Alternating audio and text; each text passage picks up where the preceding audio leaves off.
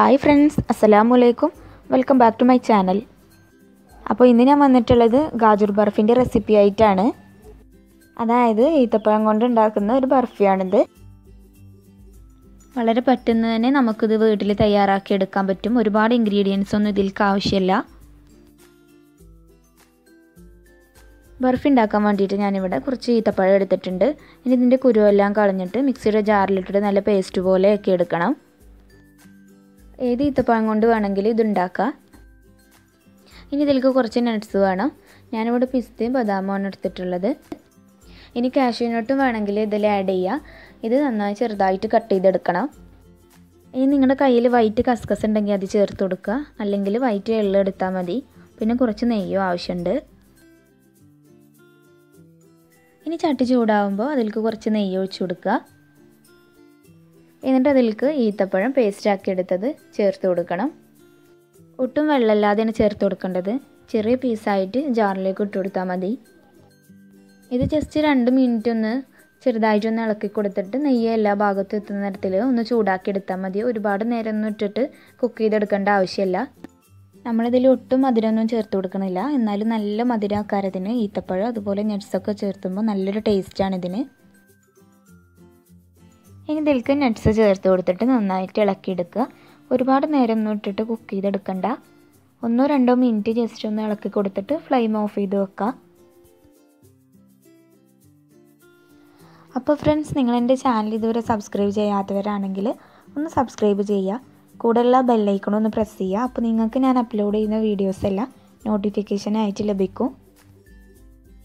ഇപ്പോൾ ഈത്തപ്പഴം നല്ല സോഫ്റ്റായി വന്നിട്ടുണ്ട്. നട്ട്സും ഈത്തപ്പഴമൊക്കെ നല്ല മിക്സ് ചെയ്തെടുത്തിട്ടുണ്ട്. ഇനി ഇത് ഫ്ലെയിം ഓഫ് ചെയ്ത് ചൂട് വിടാൻ വേണ്ടി വെക്കുക. ഇനി നമുക്ക് ആ സമയം കൊണ്ട് എള്ളൊന്ന് ചൂടാക്കിയിട്ട് എടുക്കുക. നിങ്ങളുടെ കയ്യിൽ വൈറ്റ് കസ്കസ് ഉണ്ടെങ്കിൽ അത് ചേർത്ത് കൊടുക്കുക.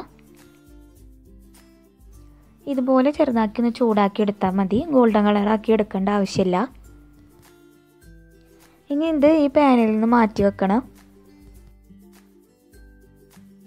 ഇപ്പോൾ ഇതിൻ്റെ ചൂടൊക്കെ വിട്ടിട്ട് തണുത്തിട്ടുണ്ട്. ഇത് ഞാൻ റോളാക്കി എടുക്കുന്നുണ്ട്.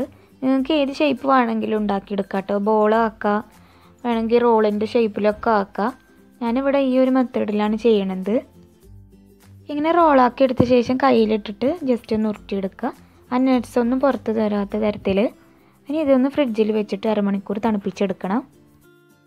ഇനി ഒരു പ്ലേറ്റ് എടുത്തിട്ട് അതിലേക്ക് കുറച്ച് നമ്മൾ വറുത്ത് വെച്ചിട്ടുള്ള ആ എള്ളൊന്ന് വെതറി കൊടുക്കുക. എന്നിട്ട് അതിലേക്ക് കട്ട് ചെയ്ത് വെച്ചതിൻ്റെ ബാക്കിയുള്ള പിസ്ത അതുപോലെ ബദാം നട്ട്സൊക്കെ ഉള്ളത് ഒന്ന് അതിലേക്ക് വെതറി കൊടുക്കുക. ഒരുപാടൊന്നും വേണ്ട, നമുക്കതിൻ്റെ മുകളൊന്ന് ഡെക്കറേറ്റ് ചെയ്യാൻ വേണ്ടിയിട്ടാണ്. മാത്രമല്ല എള്ളൊക്കെ ഇങ്ങനെ കടിക്കുമ്പോൾ നല്ലൊരു ടേസ്റ്റാണ് ഇതിന്.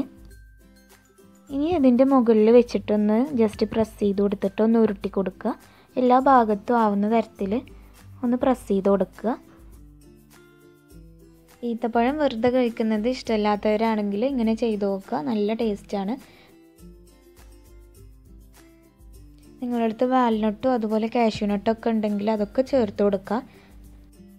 നല്ല ഹെൽത്തി ആയിട്ടുള്ള ഒരു ഐറ്റമാണിത്. ഷുഗറൊന്നും നമ്മളിതിൽ ആഡ് ചെയ്തിട്ടില്ല.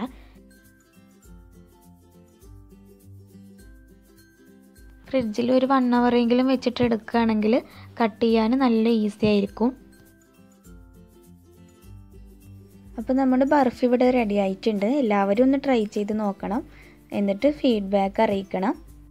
ഷുഗർ ഫ്രീ ഹെൽത്തി ആയിട്ടുള്ളൊരു ബർഫിയാണിത്. എല്ലാവരും ഒന്ന് ട്രൈ ചെയ്ത് നോക്കുക. അപ്പോൾ നിങ്ങളെൻ്റെ ചാനൽ ഇതുവരെ സബ്സ്ക്രൈബ് ചെയ്യാത്തവരാണെങ്കിൽ ഒന്ന് സബ്സ്ക്രൈബ് ചെയ്യുക. ഇൻഷാ അല്ലാഹ് പുതിയ വീഡിയോ ആയിട്ട് വീണ്ടും കാണാം. അസ്സലാമു അലൈക്കും.